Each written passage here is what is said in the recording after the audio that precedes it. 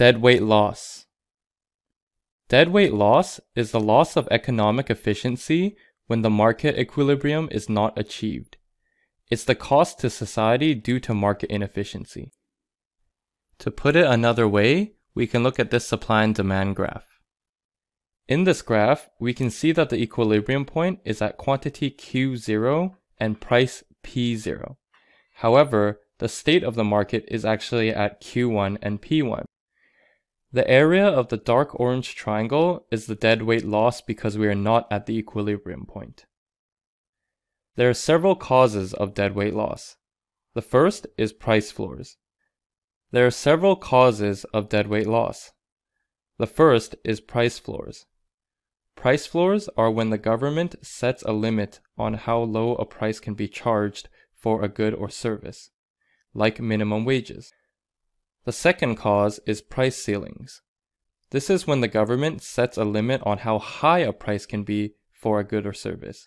For example, rent control is a common price ceiling. The third cause is taxation. This is when the government adds taxes to a good or service that brings its selling price above the equilibrium level. For example, taxes on specific goods like cigarettes or alcohol cause deadweight loss. The last reason is imperfect competition. This is when companies have some sort of differentiating advantage that allows them to restrict supply and increase prices above the equilibrium level. Oligopolies and monopolies are the usual suspects for causing deadweight losses due to imperfect competition. Here we have a visual example of deadweight loss.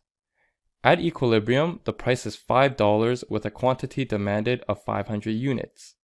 Then, the government introduces a tax on the product, increasing the after-tax selling price to $7.50. Quantity demanded falls to 450 units, and both consumer and producer surplus decrease as a result of taxation.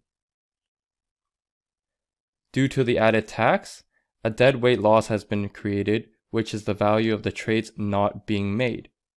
To calculate deadweight loss, we need to calculate the area of the dark orange triangle, so we take 1/2 times P2 minus P1 times Q0 minus Q1.